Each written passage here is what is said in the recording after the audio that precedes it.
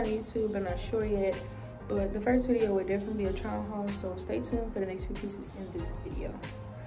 Shirt with pretty little designs on it with some bell bottoms, and this is the back. Okay, the jeans were $2.99 and the top was $3.99. Here's a shirt with these jeans.